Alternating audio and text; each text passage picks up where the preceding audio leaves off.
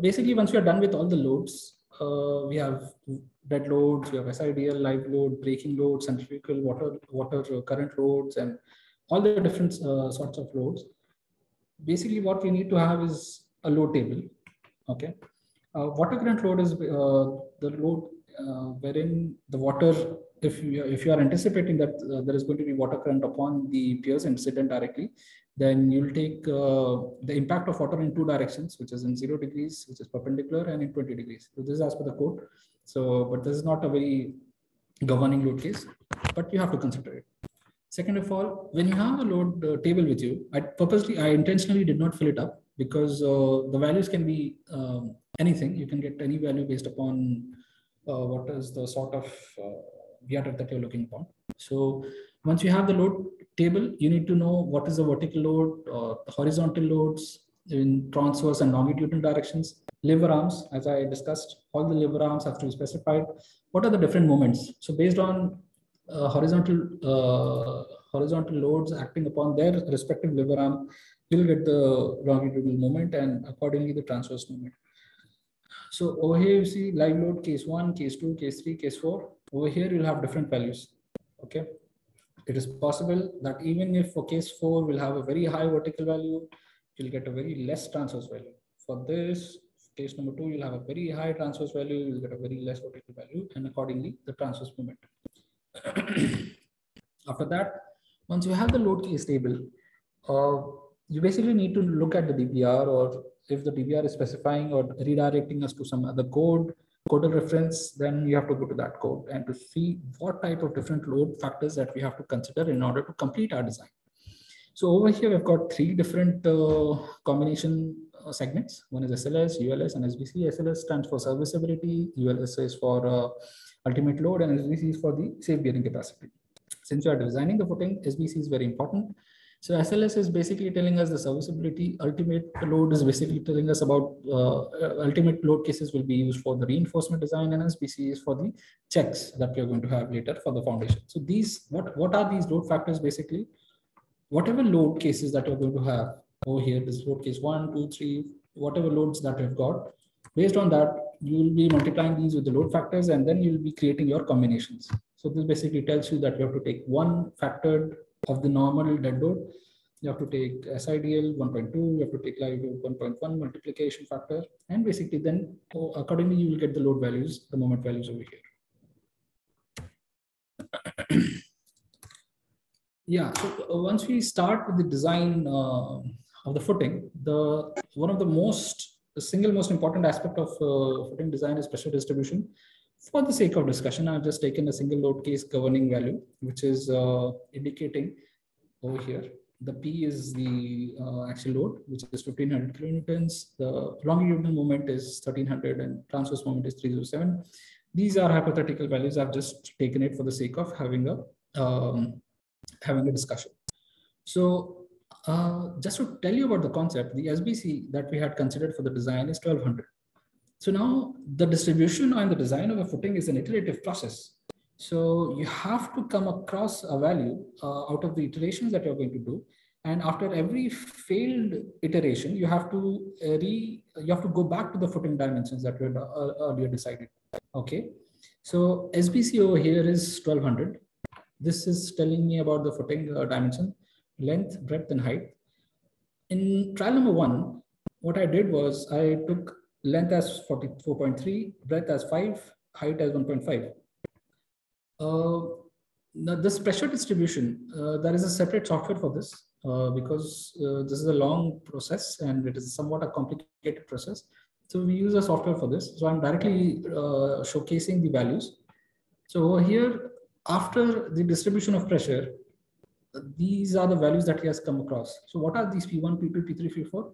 Remember that those points for A, B, C, D, it is these points 1, 2, 3, 4 are indicative of the 4 points of the footing. All right. So we have to ensure that the pressure that is distributed has to be less than the SBC. So our SBC is 1200 over here. After the distribution of pressure, it is coming to 1150, 500, and 350, and 50. So this basically tells us that, okay, no value is exceeding the SBC. So it is safe. Okay. But you see over here, it is only saved by a very small margin, only by 50 kilonewtons. Okay. So only by a value of 50, it is only exceeding. So we'll have a reiteration. So in the next trial, I'll increase the dimensions. Earlier it was 4.3, I went for 4.5, and I increased the height by 100 mm. So over here, I got a redistribution. Over here, we got 1250, which is more than SBC. So that is why it became unsafe. In the third trial, I increased my width and my height, and I got a very decent margin to my SBC. So it was safe and I carried on with it. So basically what we have to do is the area under tension has to be less, and the ratio of area under tension and the total area has to be less than 20%. So what this basically is, if you have a foundation, these are the points, 1, 2, 3, 4. If you have a foundation and you're trying to redistribute it, the foundation redistribution software, we used to have a BT program, which is not a very well advanced software. It's a small application that we use. But what basically we have to do is we have to put in the coordinates of all the 4 points and the different load cases over there. And we'll get a direct value. It will give me a y-axis value and an x-axis value and directly bisect this. So this area that you see over here, the shaded portion, it is showing that a certain load case is imparting a certain area to be under tension. So this tension area has to be less than 20% of the total area. In that case, we are good to go. So that is the basic premise of doing this. Yeah, so the reinforcement design, it is exactly similar to what we do with the RCC footing designs that we have been doing in RCC subject. So it is not too difficult to come up to the reinforcement. You just have to have the minimum, you have to check that the minimum requirements are met, and and the AST required is sufficiently catered to. And in that case, we are good to go. This is just a small sketch which I made for in order to tell you the homogeneity of the reinforcement that is continuing from the foundation to the end of the seismic arrestor. So if you see over here, these bars are continuous up till this point. Okay. We don't have such a long bar, but we'll have maybe couplers over here. We'll have a joint over here, the lapping over here somewhere. But the continuity of the reinforcement has to be maintained up to the last point, up till here.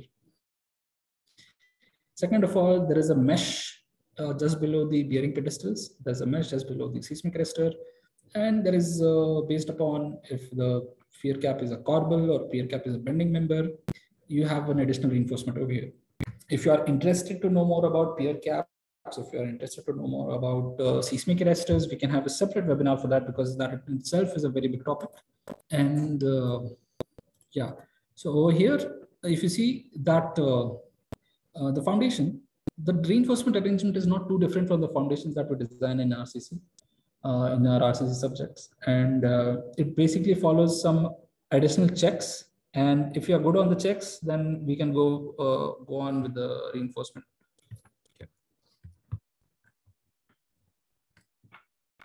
So once you are done with the footing, we have a few checks which are very common, which all of you know, which everyone has an idea of.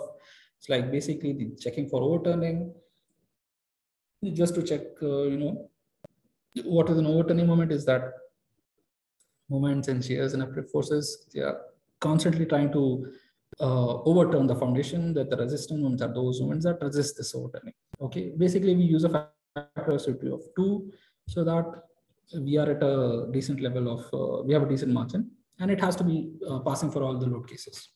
We also check for sliding, horizontal and vertical moments, forces have to counterbalance, or the factor of safety has to be more than 2 the same way. Friction resistance at the base of the footing is a very crucial entity to the stability of the foundation.